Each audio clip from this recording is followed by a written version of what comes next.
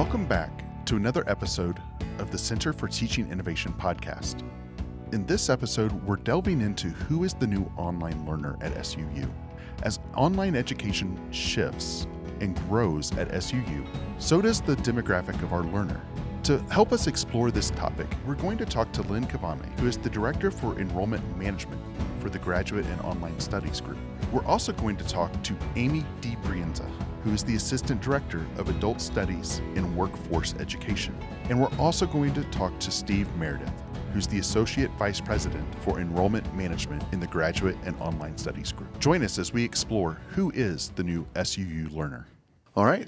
Thank you guys for stopping by today to talk about the new learner at SUU. And I attended your presentation at the May Learning and Development event that we held here on campus. And I was really intrigued by the numbers and the ideas of how to approach. And I know that's something that CTI has been talking with faculty about. In fact, I share national data when I teach the online teaching foundations course. You know, who is the online learner and who is the learner that we're working with now? Real quick, would you guys like to kind of recap some of the basic information about who the new learner is here at SUU? Steve, I think you should start. Well, okay, I'm happy to start. Well, in my particular world, so Matt, I should preface this, I guess, by saying that that I'm speaking on behalf of, Lynn and I will be speaking on behalf of the Graduate and Online Office here at SUU. And so any remarks that I make would be primarily about our students and not about the typical face-to-face incoming freshmen. In our world, the students tend to be older. They tend to fit in a number of vectors into that catch-all phrase that we call non-traditional students. They're very often married and or married and divorced. They very often have families, have children. They are very often either at the beginning of or mid in their career. And they'll tend to have other issues related to just their lives that makes it difficult to impossible to get to Cedar City. They can't uproot themselves to get here. They can't take themselves out of their network of their professional networks, their personal networks. And so for those students, online learning is not just the best option. In many ways, it's the only option, unless you want to include YouTube tutorials and that kind of thing. But to receive credit, online learning is kind of the way that they have to make their way through the world. And most of the students that we see also have a fair amount of credit. And so we focus on, we do have some brand new incoming students, but very often those are primarily at the graduate level. And the undergraduate students that we have typically are the transfer type students. They've already been elsewhere. They come to us through our Speedway program, or they come to us through our one of our other undergraduate online programs, and we have to help them with prior learning assessment. We have to help them with what their transcript says, and make it so that we can find the quickest path for them to finish their undergraduate degree. So the learners that we see are non-traditional in almost every sense, and in a lot of ways, I think this has been a struggle for the typical traditional state universities. These are not the 18 to 24-year-olds that we typically have built our entire systems around. And so everything from their expectation of customer service at the front end of their experience to the way that their courses are delivered to them, they expect every course to be open from the very beginning of the first class, every module to be available to them. They're not interested in waiting around to have a teacher open something later on. I know I'm preaching to the choir here.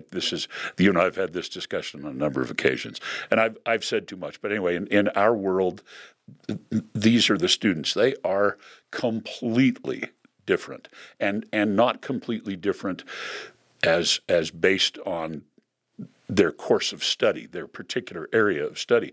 They are different because of the modality and the expectation that they have. Yeah, and I can relate to you can't uproot, I'm currently working on my doctorate through ASU, Arizona State, and Go Sun Devils. I can't just, That's where I got my know. doctorate. Forks up, right? Yeah.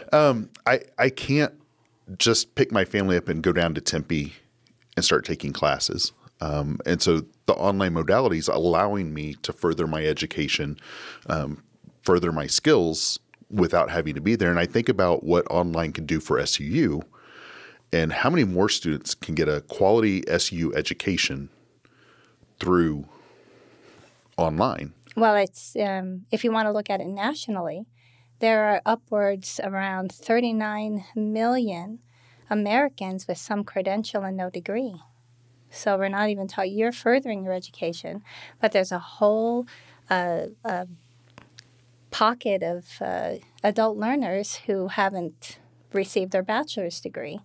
And if you want to talk about Utah alone, there's somewhere around 385,000 Utahns that have some credential and no degree. So there's a lot to go around and a lot for SUU to focus on. Yeah, and that's another great point is this is not just about furthering yourself, but it is about completing what you started. Whether, no matter what that reason was that you had to leave, had to step out, so to speak, from your original program, this gives you an opportunity to come back to SUU and complete that program. And I would also interject, Amy here, with Community and Workforce Development. The demographics of the students that the Workforce Development Office serves are often pretty similar to the demographics that the Graduate and Online program serves. Sometimes their goals are a little bit different, right? The Graduate and Online are serving a demographic of people who do want to complete a degree, regardless of how far they were through it or where they stopped out in that process or how long they've been at it. Most of the learners that come to Community and Workforce Development come because either, like Lynn was saying, they have some credit but no degree, and they've pivoted because they've realized maybe the degree they were working toward no longer serves them. It's not going to take them where they wanted it to go. So they're no longer interested in getting that degree. Maybe they want to move into something else, an industry change, lane change. And a lot of times they come to us because they're actually not interested in completing a degree for a number of reasons. Some of them don't feel that it's valuable in the particular industry where they're working and they're happy in that industry. Some of them are seeing industry certification as a more powerful tool for the particular path that they're on, right? So these are learners who are looking for a certificate or, some digital badging, or they're looking to take a test, which in an industry carries a little bit more clout than maybe even a bachelor's degree.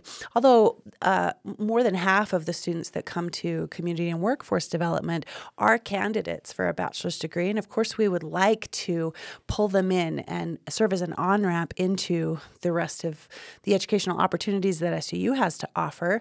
Some of them are down for that, and some of them say no thank you. Exactly. Right? Yeah. And those that are down for it, sometimes getting their certificate or a micro-credential is a way for them to dip their toe back in the water. Imagine you're an adult learner. You took a few classes when you were 18 years old and you dropped out for whatever reason.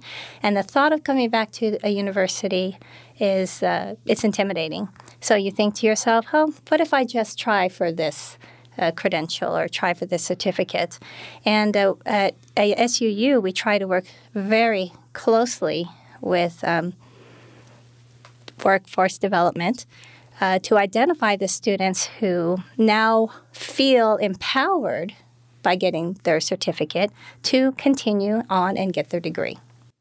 And there are things that our department tries to do to make that an easier transition for them. For example, we have a lot of students who maybe have not been students for a while, and like Lynn was saying, maybe they don't have present confidence in themselves as learners, but we try to embed things in our courses that help them. Study skills, tutoring, and wraparound support services for them to empower them, to give them that sense of confidence that, yes, you can do this, you can learn. And one of my favorite comments from a recent course completer was, and this was a pathway that was just digital badging. It wasn't a high level coursework, but it was that entry level coursework. Is that she said, folks over 50 can learn. We can upskill. We can do something different. And she had a full lane change at 50 into a completely different industry. And she was so excited about that. She got hired in a new position because of some of the work that she had done with digital badging and credentialing in our department, which was really exciting to me. I did the same lane change actually coming to SUU, so I totally understand that. Well, and I think you bring up a great point with that. When we embed those extra resources, the tutoring resources, the extra study skills resource, how to take notes in your book. When we do that in our courses, that doesn't just help the student who's new to college. It can help that student who is coming back because they had to step out because their grades weren't great the first time through and they didn't know what resources were available. And so that's a great addition to those courses as well. There's one aspect I want to talk about because you are right.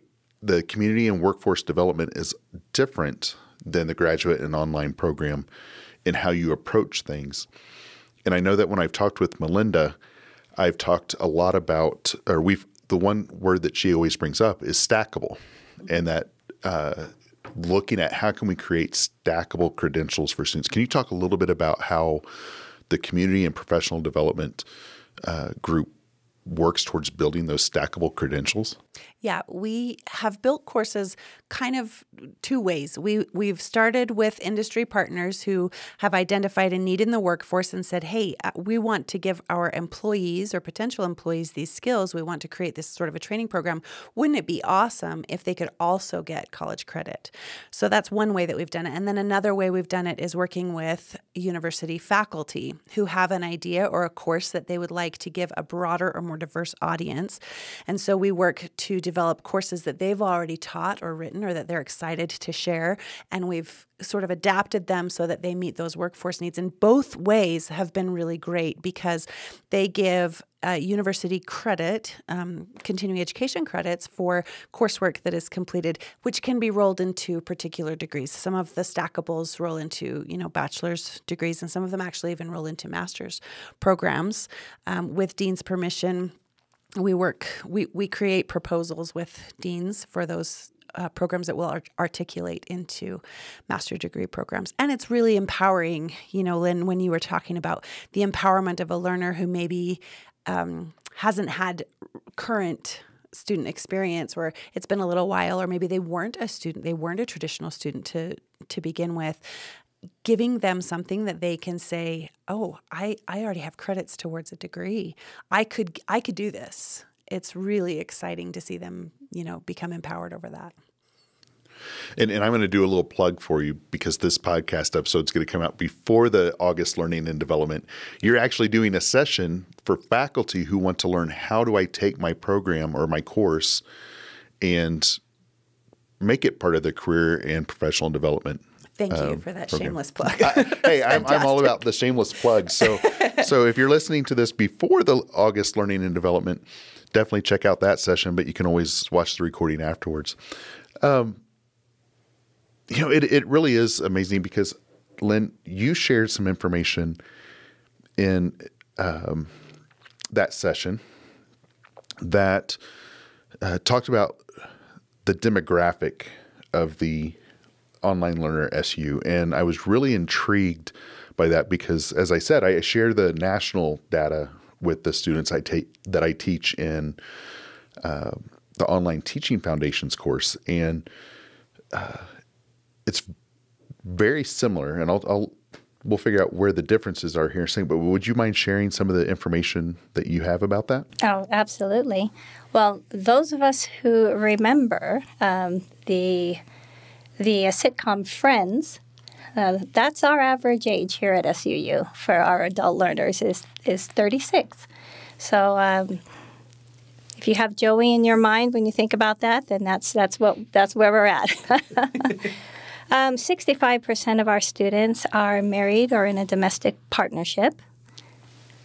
87% are currently employed when they're going to school. And it's about a 42% male, 58% female ratio there. And interestingly enough, 66% are in-state, 27% out-of-state, and we have 7% that are international, and that is a growing group among us, which we're really excited about.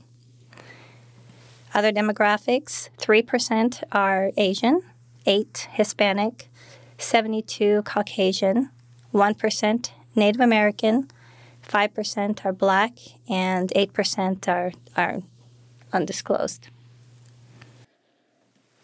And about 2/3 to 1/3 in our office, graduate to undergraduate. So we're about 2/3 graduate students and 1/3 undergraduate students. You know, the stackable credential, it brings up just sort of the changing nature of college campuses generally. We're all interested in improving the diversity of the campus. Online learning does that in a way that sometimes physically moving to a place, creates a challenge. Our online campus is more diverse than our face-to-face campus, is what I'm trying to say, and I think that's a positive. I know it's a net positive for the learners that are involved in online learning, and of course it's a net positive for the university generally. But as we look at the programs that are models for what we're talking about, I'd like to point out one that is fresh in my mind because Lynn and I have been talking about it today. So several years ago, probably 4 or 5 years ago, we signed a memorandum of understanding with the Best Friends Animal Shelter Group. And I think we're to the point now where we grant credit for attendance at their conference. There's a slightly larger certificate. We grant an associate's degree. We can grant a bachelor's degree, and there's even a segment inside of our master's of interdisciplinary studies degree. And so a person can, someone that begins working at a Best Friends animal shelter that has almost any level of education can level up through something that we have here at SUU that would be specifically tailored to their area of interest. And of course, it's not we're not a veterinary school at all. This is about managing people and managing facilities and getting grants and all of the things that come with running a not-for-profit animal shelter. But it's as I look at that particular program, I think to myself, our future probably in the graduate and online world will have far more of this kind of partnership with private industry or institutions where we look at something that's a natural crossover. Just as an example, something we've been talking about. One of our goals will be to increase enrollment in our criminal justice undergraduate program by partnering with some local sheriff's departments, some local highway patrol areas, and offering them some financial incentive to finish their bachelor's degrees. And when we work with Amy and Melinda, we try to look for those kinds of intersections, things that make sense for us to go out and find partners, because we're both of our groups are, I think, pretty effective finding individual students, but finding groups of students with like interest is a much easier and less expensive way to recruit groups. Another great example, we have a partnership in place now with a group called USA Collegiate, and I'll ask Lynn to talk a little bit more about this. But essentially, community colleges in the Southwest stopped playing football 3 or 4 years ago, and there was a group of people, of young players, who were very interested in maintaining their academic eligibility so that they could continue the path towards playing at a Division I school, and that pathway that had always been provided through community colleges was no longer available to them. And so they reached out to us. And Lynn, talk about USA Collegiate a little bit. USA Collegiate is a wonderful organization where they have reached out to this group of young men that want to play football and now feel like they have no outlet, and creating essentially a football league for them to play in. But they do also want these young men to be successful in life, so they've added this educational element to it. And that's where our partnership comes into play. They are required to attend college while they're playing and hold a certain GPA. And the goal is for them to come out with a degree at the end of this, an associate's, and then further on to their bachelor's degree. But it's targeting a group of individuals that have been forgotten, as we make changes in the university structure or whatever's, is happening with the junior colleges, and giving them an opportunity. And you talked, Matt, about demographics. This is one thing that our office is pretty passionate about.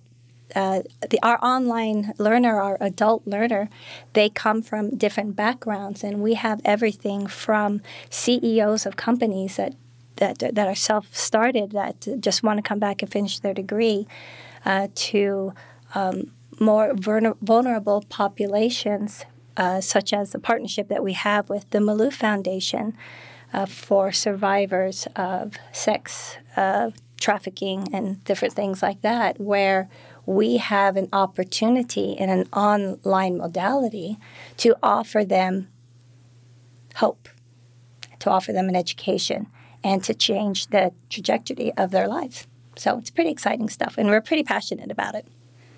Yeah, I frequently say that this is the best group of people I've ever been asked to lead, because the folks in my office genuinely think they're saving the world every day. And, we are, by golly. I know. I'm a grizzled old. I'm glad this is not a video podcast. You'd see just how grizzled and old I am. But you get to be where you're approaching 40 years in higher education, and it's easy to be cynical about things. And this has been a great experience for me to lead a team that is excited and young and energetic to try to reach out to these populations of people that as much as we love to have them in Cedar City, they just can't get here. So we want to extend the blessings of a T-Bird education to people that are in every way a T-Bird, but they just aren't in Cedar City. And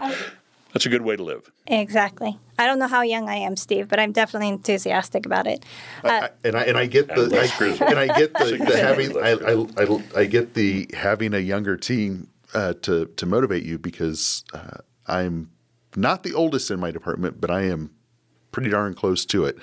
And having that energy can definitely be infectious and make you want to get beyond that grizzledness, get beyond being cynical of what you've seen over the years. I think I made an Arsenio Hall reference in one of our staff meetings recently, and I think Lynn knew who I was talking about, and the rest of the staff stared at me. So I had no idea what they was talking about. I want to share a little story, actually, because you think about online learning and online learners, you feel like in some ways there's a barrier there between say, the faculty and the student, or the advisor and the student, or whatever, that doesn't exist when you're face-to-face. And absolutely there is a barrier, but there's still such a very tender human element to the relationships that you create that I think we don't give enough credit to when we're talking about online education. I met with a woman, and she was very successful in her sphere and was a CEO of a successful organization.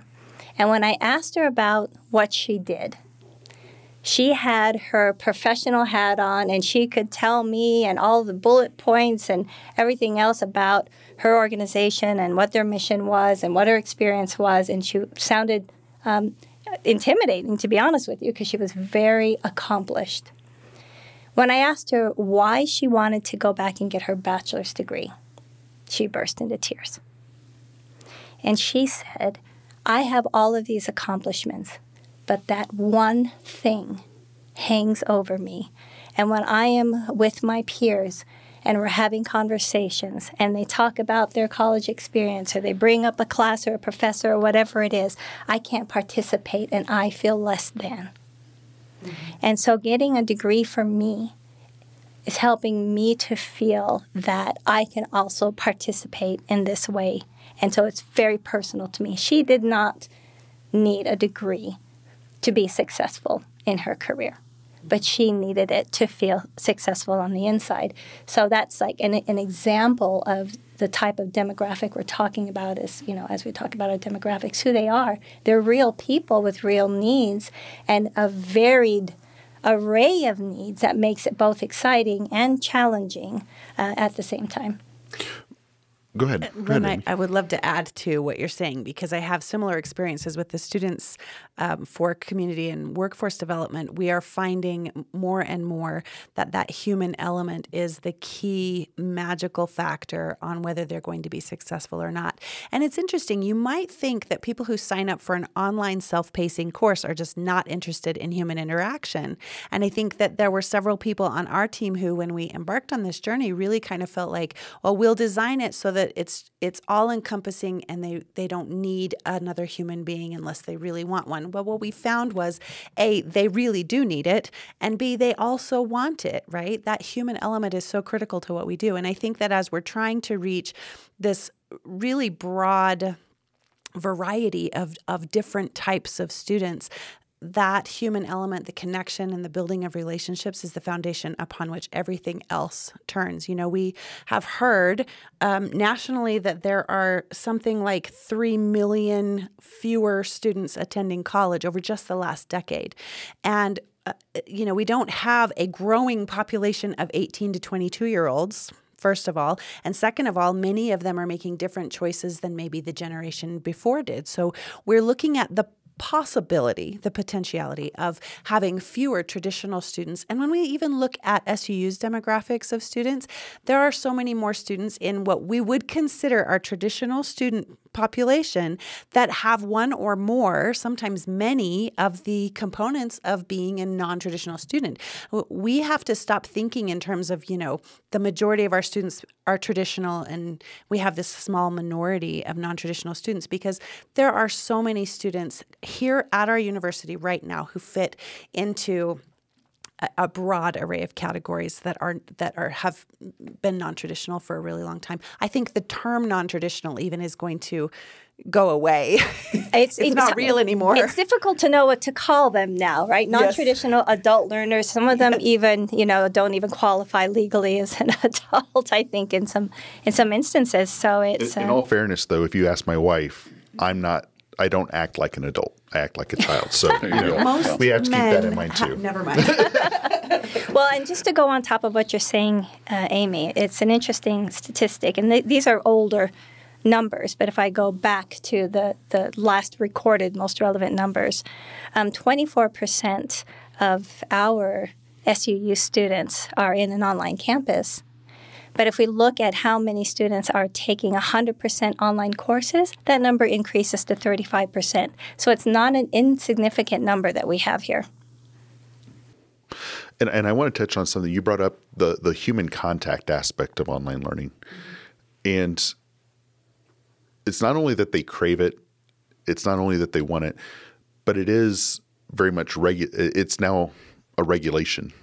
For it to be considered online regulation, and I know faculty that have worked with me have heard me harp on this, but regular and substantive interactions are critical to success of an online program or an online course. In the courses I take, if I don't get feedback from my professor on you did this well and you need to work on this, I'm not going to grow. And it's going to be that stereotypical plug and grade approach. and I've said this for years, plug and grade online education's dead. If you're still doing it, you're beating the dead horse. You're falling behind, and you have to have that faculty engagement with the learners. So, Matt, I have a strong opinion that I share about that. That doesn't make me popular with my faculty colleagues. I've been a faculty member for over 30 years, and when I came here to start the music technology master's degree, our then president Scott Wyatt said, "You think you can do it?" And because whenever Scott asked me anything, I always said sure, and then figured it out later. I had no idea if we could do that. And I'm a conservatory-trained classical musician of the very oldest of the old schools. But we figured out how to deliver this particular element of music in an online format, and not only do it, but do it exceptionally well and successfully. And a lot of it had to do with the fact that we had faculty who are adjuncts and who are really interested in talking about the thing they love to do. They don't want to go to faculty meetings. They don't want to do all the other stuff. They just want to teach their class, and they love it. And they're regularly in contact with students, and every interaction they make a video to talk to them about what it is. They have, we as you pointed out, it's now a requirement, but we had so many weekly online Zoom calls and, hey, join us, here's my online office hour, that by the end of my time, being the program director of that in 2018 or 19, it was in every way a better, more engaged academic exercise than what a student would get for me if I were teaching that face-to-face in class. Because I would just have a daily office hour, and they might come by, and if you are really if you make the face-to-face part of online learning an imperative, it becomes all of the best of both worlds.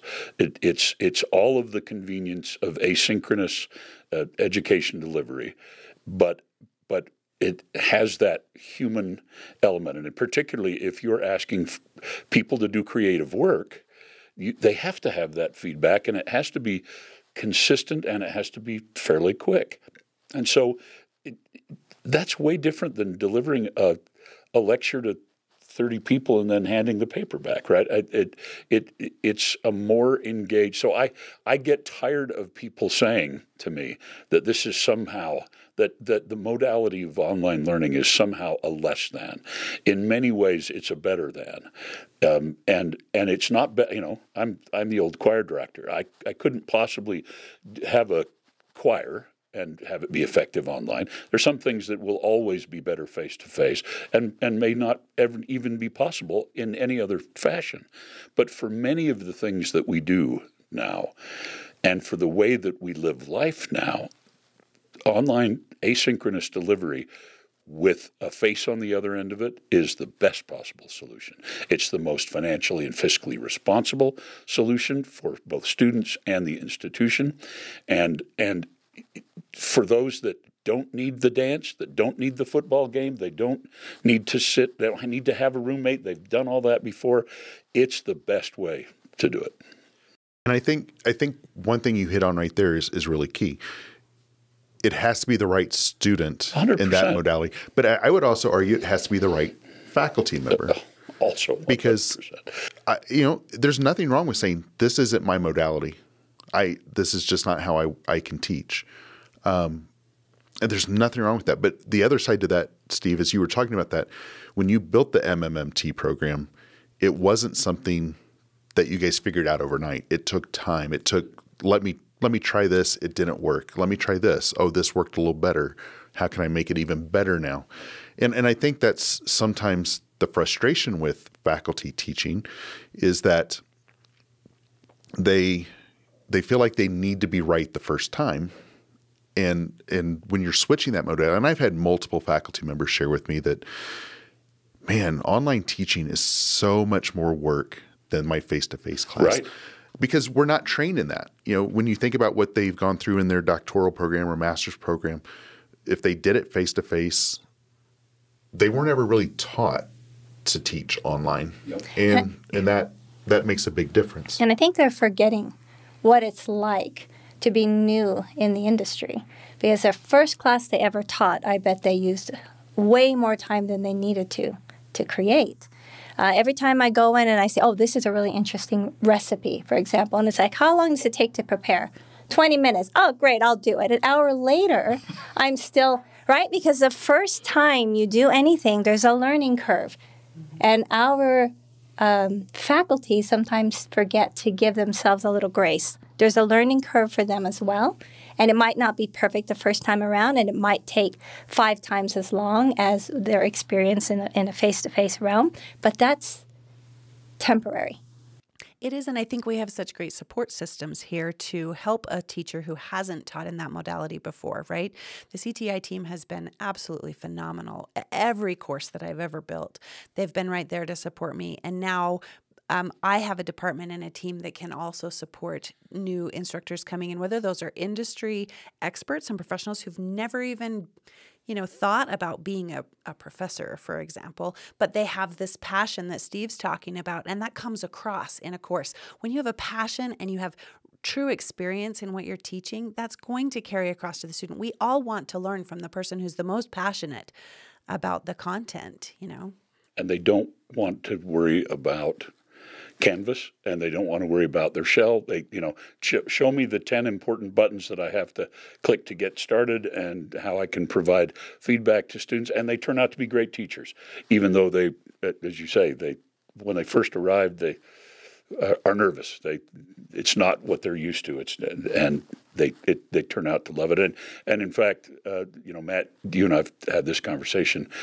Some of our strongest allies now for online education were some of our harshest critics to begin with. And now they just can't imagine their life without being able to work remotely or because it's not just asynchronous for the students, it's asynchronous for the faculty in many ways as well. And so as we continue down this road, no one, me especially, is advocating that we'll do anything different than continue to have great face-to-face classes filled with wonderful, talented, and exceptional students that move here to Cedar City. It's an experience that if I had an 18-year-old, I would recommend that they take. But for the 35 million or the 338,000 Utahns, 385,000 Utahns, that for whom they've already been to that rodeo and they just want to finish up, or they just want to get a master's degree, or they just want one of Amy's professional development types of experiences, this is a great way to do it. And we have groups like CTI that take all of the guesswork out of it. One of my favorite old stories about American industry is, I think it's Betty Crocker. So long, easy after World War II, that all you had to do was just add water to cake mix and stir it up, and you make it. And there was quite a lot of pushback from that because people didn't feel like they were cooking somehow. It was cheating. And so they made it so you have to break an egg. And now you're baking. The fact that you broke an egg and added water and a quarter cup of oil makes it feel like you're really participating, but it wasn't necessary. For us, that's what this is. You guys make it so all we have to do is, nothing. Just add water if we want to. But for some people, they want to crack an egg, and some people, they want to add a little oil to it. But you've created these wonderful templates for us and shells, and they've made it so that people who are not really comfortable yet teaching online can become comfortable very quickly. What a blessing that is. I love that we're debunking the myth that somehow an online course is not a real class, right? Like this box of Betty Crocker chocolate cake is somehow not a real cake, because it can be. Another debunking point, if I can add here, would be this sort of myth that goes around with some people who think of online education the way it was 15 years ago, and the stigma behind it, and they're bringing that forward, and just as if things never change, and telling students, or having this idea in their own minds, that somehow the workforce doesn't see the credibility of an online degree. And the truth is that 71% of employers perceive an online credential to be at least equivalent to, if not better than, one completed in person. I think they're looking at what's happening in the world with just realistic glasses, right? The world isn't what it used to be. It's changing perpetually. We know that specialization in our world has become the norm. I think people used to maybe have to have a broader set of skills, and now we have the luxury of being able to really specialize. Now, a faculty member at SUU, for example, can be a phenomenal anthropologist or a phenomenal researcher and have extreme passion, and they don't have to necessarily have all the technical skills to put together a really excellent online course. They can play to their strengths, right? And I think that if we've learned anything from the last few years, it's that we're really adaptable. We can problem solve brilliantly. I mean, if COVID taught us nothing, it was that we could have catastrophic things happen, world-changing things happen, and pivot and come up with something that's effective and wonderful because of it. There have been some really fantastic effects in online education, I think, directly because of the pandemic, that we can be grateful for. I mean, obviously with well, you'd never say there's a silver lining to the pandemic, just because nobody wishes that we had that, but we did. We have learned a lot. Well, I don't have to start every conversation with an existential argument for online education anymore like I used to. Right. I used to have to answer, why are we even doing this? As my first, nobody asks me that question anymore. But the new question now is, can you hear me? Yeah, right. So, yeah. Am I on mute? Am I on mute? You're muted. You guys bring up some good points, and Amy, you touched on it, and I want to get to this, but I also want to point out it's not just faculty who are thinking online education is what it was 15 years ago. True. The number of students I've had conversations with who are like, don't I get to do this at my own pace however I want? Isn't it just why do I have to do a discussion with other people? Why, and so online education has changed from the last 15, 20 years when it started. But learners are also carrying that old concept with them as well. Oh, 100%. There were even some students that say, I'm going to do this online because it will be easier. and they quickly find out it's not. It's not. Especially if they don't have time management skills. That's right. But, you brought up how we have less and less students coming into higher education. And over the last month, I've had multiple conversations with people on campus about the attack on higher education. That why do I need to go to college? Why do I need to get a credential or a degree if I can get on YouTube and learn the same skills? How would you answer that? I have strong feelings about that. And I think that one of the things, I participated in, I would consider my educational history as fairly traditional, right? I went to college when I was young and finished before I had children or was married, those sorts of things. there are some things that a liberal education can do that just technical training doesn't necessarily provide, right? We really want to teach people how to engage in critical thinking and collaboration with other people. And I think critical thinking and collaboration are something that liberal education does really, really well. But I will say that when we design online courses, we are designing with those things in mind as well, right? There has to be that. It's not just technical. It's not just content. We're also trying to teach the power of thinking and reasoning. And also, I think a connection between the content that you learn and what you're going to do with it and how you feel about it. We really need students to start to consider how they connect with that learning. And if they can't connect with that learning, we probably haven't done the best job with our instructional design, right? But we design with those things in mind. I think, when recently there was a training for our faculty, I think your department put it on even. There was a session that was, Chat GPT, friend or foe. Yeah. Loved the title. It was fantastic. And you see it industry-wide. All across academia, people are nervous that ChatGPT, the advent of AI, is going to make it so that students no longer have to think. That is absolutely not true if you are designing for the human connection in mind, right? If you are designing to help the students take, yes, content knowledge, technical knowledge, but also really make it their own, apply it to their own lives. That is something that's really important to get. And I think whether you're talking about certifications, micro-credentials, whether you're talking about an online degree program or even a traditional liberal education where you attend class, in your 18 to early 20s, regardless of what type of education we're talking about, we have to remember that what unites education and where the power of education really is in humanizing content knowledge. Well, it's also that humanizing the connection. Yes. It's Peter Felton has a great book out, Relationship Rich Education. And I think you got to hear him at Teaching for Learning. Yes. And that's the thing. It's that connection that has to happen too. And we need it more than ever.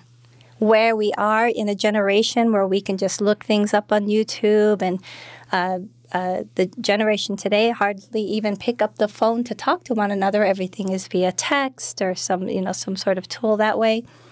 The human connectiveness becomes even more critical in the learning atmosphere. I recently read a Jeff Colvin book called Humans Are Underrated, and there's a subtitle to that. But it's the idea of, in this world where technology continues to advance, and we're using it to our advantage right now in just the way that we collaborate with our coworkers, the way that we get our jobs done, and certainly the way that we are delivering education to students. As technology continues to advance in that way, what will humans do in this world of the future that we're working towards? What will we do? We will do the things that only humans can do and that humans are best at. We will do the things that we will only accept from a human being. We need their empathy. We need to feel connected, right?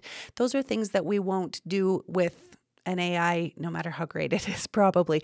Not because they couldn't be programmed to do something maybe unimaginable to us right now, but because we won't accept it from them. We need that human connection. I think that's at the heart of everything that we do. So I'm gonna ask a question. How do you defend? So you talked about how we need human connection more than ever. How do we defend, and I guess say you, but we, because we're all in the same boat of supporting online education. How do we defend that they get a better a better connection or a better interaction in a face-to-face versus an online world? I don't know that we need to defend it, because the reality is that we live as much online as we do face-to-face. And so there's a real need to know how to be connected even in an online world. That's why emojis exist, because if you just have plain old text, nobody understands how that sentence is being said without some kind of indicator. So the importance of face-to-face will always be there, because we are human beings and we have families and interactions in our workplace and whatever. But how many online relationships do we have? How often in our private lives and in our work lives are we using an online platform to communicate and build relationships, right? So it just as important, more than important than ever, to be able to have soft skills, to be able to communicate clearly, all of these things that we take for granted in a face-to-face modality, we need to also have in the online. I agree, and I also think that we're learning to be efficient with our technology. The faster we can get our learning done well, and the faster we can get our work done, the faster we can accomplish those tasks that are maybe work-related and that will continue to be a big part of the way that we live as human beings moving into this future, the more time we make for those critical relationships, right? So we're trying to train people, I think, to be efficient with the way they use their technology so that they can make room in their lives for that other side, the human element. And maybe you can't always get both of those needs met in the same moment, but we are learning how to meet our social and emotional needs and our academic and work-based needs, sometimes in different rooms and different spaces in our lives. But I think earlier you mentioned, how we design the course, how we think about it. And, that's one of the things I love about the courses I'm taking at Arizona State right now is that they definitely implement universal design for learning into their courses, because our discussions are not the make one post, reply to two people, all in text. We have options of how we go about it. I meet with 2 to 3 colleagues every Thursday evening, and we've spent 2 to 3 hours. We only have to record for 20 minutes, not 20 hours. We only have to record our discussion for 20 minutes, but we've spent 2 to 3 hours just talking about the concepts and the topics. And so I found that, for me, I know taking an online course, I found that human connection by opting to do an alternative type of discussion and having those conversations so that I get to actually know the people in the course and do things. I think universal design for learning really meets the needs of the adult learner well. If we design with that in mind, I think it's important for us also to know our adult learners. There's a difference between the way that you might teach to a very young child and the way that you must teach to an adult. We're talking pedagogy versus right. andragogy. Yes. And even moving into hoidagogy, I think is a conversation that we'll need to have probably soon. The idea that adults very often will drive themselves to learn things that actually maybe don't impact their career. They're just interesting, right? Why do I like to bake bread of all sorts of different varieties? I don't know. It's just interesting. It smells good, tastes good. It's probably not good for my waistline, but I think that if you keep in mind those principles of what makes an adult learner unique in particular, right? The more choices that you embed, the more autonomy they feel they have. I think that the motivation for an adult learner can't be ignored. I don't know if you've read Drive by Dan Pink, but I love Dan Pink. And he talks about mastery, autonomy, and purpose being really critical to the motivation of us as a species. And I think that when we design our coursework with that in mind, how do those components of motivation play in here? So it's not just external motivators. Our learners are internally motivated also, or they wouldn't come to us, right? And of course, we try to embed external motivators, digital badging, micro-credentialing, certificates, even degrees, right? Those are external motivators that are recognized by the world and that maybe have impact. But most learners are there for an internal purpose as well. Lynn, when you talked about the way that woman felt about herself and that lack of completion, that was something that she just felt purposeful about, that she just wanted to do. Adults are internally motivated, and we have to build with that in mind. When we talk about the new learner, we're tending to speak about them as being adults versus, your traditional 18-year-old adult, if you will. Yeah. But really, it will, with the online modality, that pretty much is what is defining the new learner. It isn't even really less and less about age, and more about just a different way of learning that is defining the new learner, if that makes sense. And we see more and more 18-year-olds even just coming on board online. And so our new learner is this modality, and how are we as an institution going to embrace this new learner? Whatever age group they are, wherever they are in their life, wherever they are in the world, how are we going to be inviting to them? Matt, you suggested that we should defend this. I think that's always a good question, a good way to bring out the way people feel about things. And I already mentioned to you that around this table, I'm surely the cynic of all of us, because you're all such bright and shining young people, full of life and brimming with the dew of morning in your eyes. What I'd like to say to that is, having taught, let's just say I've taught a gen ed class for 30 years. That's a clear statement for me. I always knew, and every teacher knows, that they are teaching to the first two rows. The first row is the really interested and engaged student, and they're the ones that show up in your office hour, and they really want to talk to you about this, and they're fired up about the subject. The second row, less so. The third and fourth row don't ever want you to know their name. They don't want to make any sort of a footprint. They don't want to engage in any fashion with you or anyone around them. And so what I say is, the type of human-infused online learning that you're talking about, that we have been discussing here, forces the third and fourth row people. The first and second row people are going to show up anyway, whether it's online or it's face-to-face. It forces the third and fourth row people in the classroom to engage with their fellow students and to engage with their instructor in a way that they never would in a face-to-face class. So I say to my colleagues, you defend that. Defend the fact that there's an entire group of students out of 30, maybe half, that never engage with you over 15 weeks. And you tell me which one of those is better. I get tired of defending this because, to my way of thinking, and not in every case and not in every genre of learning, but the way that we're doing this, people have chosen this modality who don't have to choose this modality because they may be introverts. They may be the type of person who wants to bend their academic schedule to their life schedule for whatever reason. And COVID gave them the sweet taste of that freedom. They could do that, and they're never going back. They're never going to do 8 a.m. again in a cold, dark auditorium. They're never going to do it.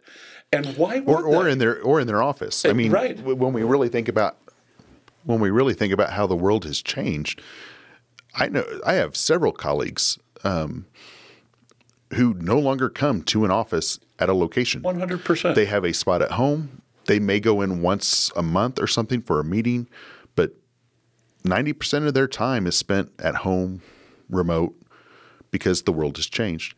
And I think that's a key thing. The world's changed, education has changed, and our learner has changed. And what can we do to help facilitate that change so that we're going from good to better to best? Do our professors have the tools that they need to have a good home office, to have good interaction? Is the sound good? Is that, whatever they need to make sure that their engagement with the student is one that is comfortable for both parties? Okay. So one last question here. We've been talking about how the learner has changed. We've talked about how education in the world has changed. Where's the next change going, in your opinion? Where do you think we're headed next? And I don't mean we're as in SUU, but if you were to think higher education or learning, where do you think we're going to be 10, 15 years from now? AI. AI?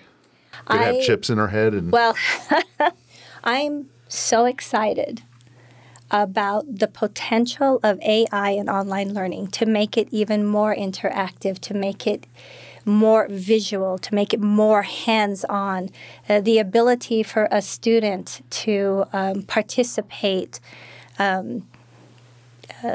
virtually in, I don't know, maybe it's dental hygiene, whatever it is, or doing something that is traditionally hands-on, that they could do it in a safe learning environment. The potential for, let's just say, a teacher, right?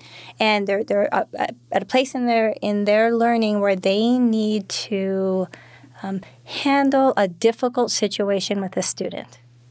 Rather than on-the-job learning, you can have close to real-life scenarios in a virtual space that will be incredibly valuable to their real-life experience.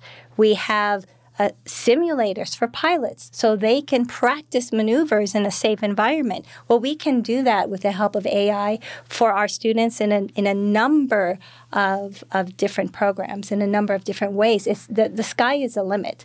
And so I'm super excited about the next 10, 15 years in that. Yeah, I would agree, Lynn. I think the virtual reality, the big knock on online learning, and it's a fair knock, is that it's difficult to do a lab, right? I mean, you can't, I mean, some of our colleague universities send out fetal pigs and frogs and stuff for their, and that's got to be a tough job for the mailman delivering all the animals for Western governors. But my point is that if we didn't have to send dead animals through the mail, but we could make it so that students who were taking biology classes were having a tactile experience similar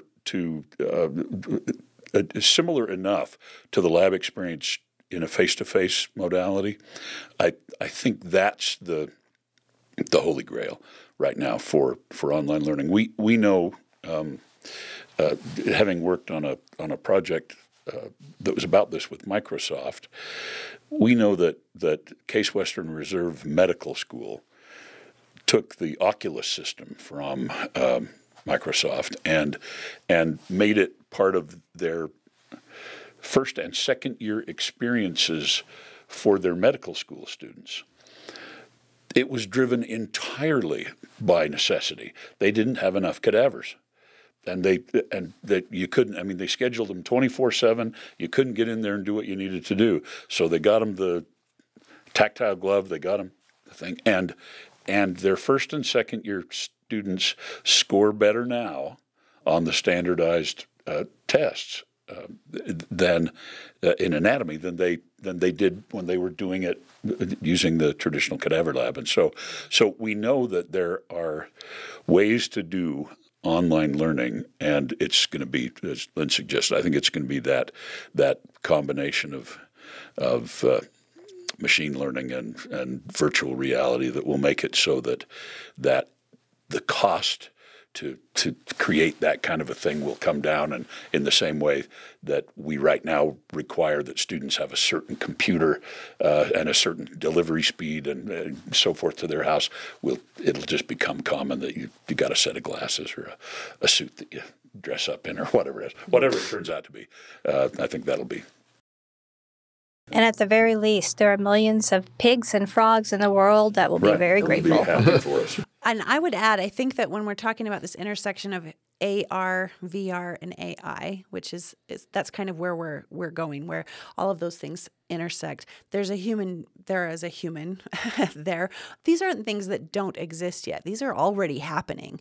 And I hope that our audience knows that those things, I mean, that exists. Those are possibilities right now. But what I think will be required on the human side in the future is we're still living in a place where a single person can execute a course. A single person can be a teacher. I think that we're moving to a collaborative space where it will take a team to create a course. It will take a team to deliver the education of the future, because I am not an AR or VR specialist, but I would sure like to use that in my instructional design, right? I am not a video editor. Matt, your team does a great job helping me with those pieces, right? I use different types of software and I try to be competent in those softwares, but none of us is going to have all of the skills that it will take to use universal design for learning to execute really beautiful courses. And the courses that our students are going to require at a certain point, they are going to demand a quality and a level of education that a single person cannot provide. And we're already we're already walking down that road together. We're already in a place where I can't do everything that my courses require because I have a standard for what I want to be able to deliver to my students. It takes your team and my team and a team of faculty and industry experts, subject matter experts, right, to pull that off. So I think we need to keep in mind that collaboration is only going to become stronger. We're going to have to develop the ability to collaborate. We already have a lot of tools to do that. We already have a demand for it, whether we recognize it or not. But as teachers, as educators, we are going to have to learn to collaborate and share that load in order to deliver the quality education we want. The Jeffrey Salingo book about Is There Life After College, he talks about the story of the man that ran recruitment for IBM for years when IBM was the biggest company in the world. And they'd spend billions of dollars trying to find IBM people. And his definition of what IBM people were that they were completely I-shaped.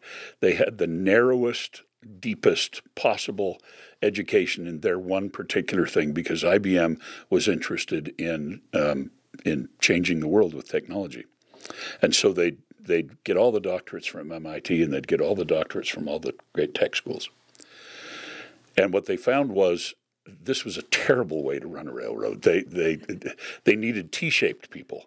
They needed people that had a good, solid center beam that still went down deep, but they had to have side arms that stretched across that allowed them to have communication skills, that allowed them to be enough people, soft skills as we've talked about, but also allowed them to be interested enough to learn about technologies out of their area, as you've just suggested you have to do. So you don't necessarily have to edit every video, but at some point you're going to get better at editing videos because you work as a T-shaped person with people who do that, and they're going to ask you questions, and you're going to look over their shoulder, and you're going to become better at it as a result.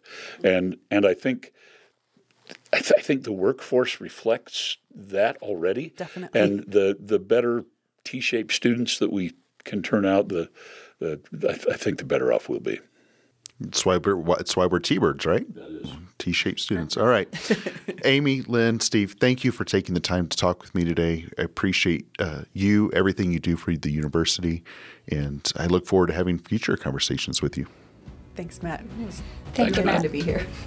Thank you for joining us for another episode of SUU's Center for Teaching Innovation podcast. In the coming months, we're going to continue to explore other topics as well as get to know some of the recent award winners from the Provost Awards, including outstanding educators and those who have done scholarship and community service. Join us as we continue to explore more topics impacting SUU.